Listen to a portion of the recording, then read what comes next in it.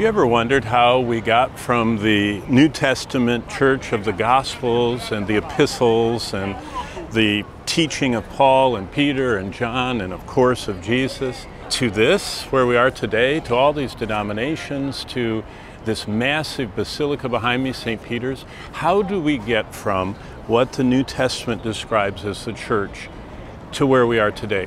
Roman Catholicism, Greek Orthodoxy, and all the Christian denominations. Well, that's what we're going to study as we're going through the life and letters of Paul, because Paul connects together the early church of the book of Acts with the epistles, with the local churches of the New Testament world.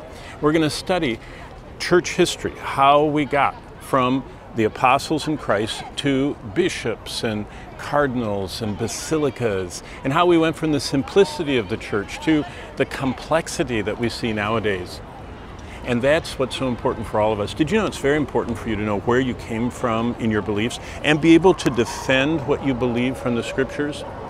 I always think of Acts chapter 4 when Peter was confronted at the Gate Beautiful and said, "Silver and gold have I not, but what I have I give you," to where we are today, where the church is so full of treasures and art and riches and maybe light on the gospel. When we think of the birth of the church, we always think of Matthew 16 and verse 13.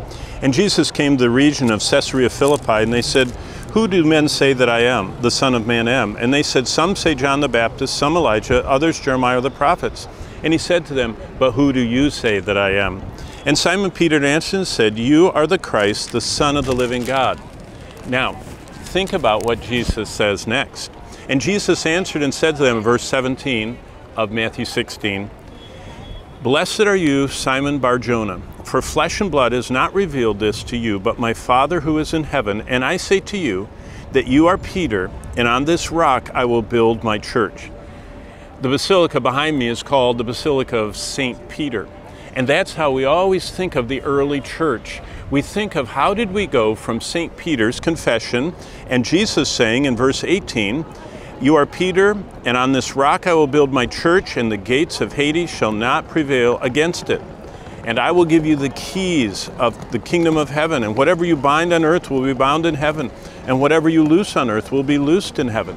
How did we get from the New Testament church that Jesus describes here and what we see in the book of Acts? Peter using those keys. He used them on Pentecost in Acts chapter 3.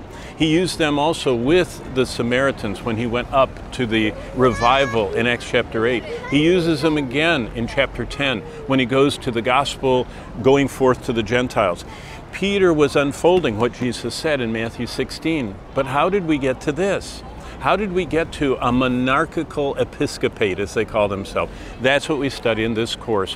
What Jesus meant, that he would build the church, not Peter, and who the rock was, the confession Peter made of Jesus Christ, and what those keys were, and how Peter did use the offering Jesus made of the gospel to the Jews, to the Samaritans, and to the Gentiles. Well, that's what we're going to study, and especially this week in the book of Romans and the book of Galatians, the foundation for the New Testament church from the scriptures, and connecting the New Testament world and that early church with where we've gotten to today.